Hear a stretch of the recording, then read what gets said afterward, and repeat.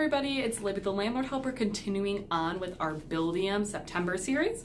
Today's feature involves refunds to vendors. If you're looking to make a refund to a vendor through Buildium, you can go ahead and go to the maintenance tab, go to vendors.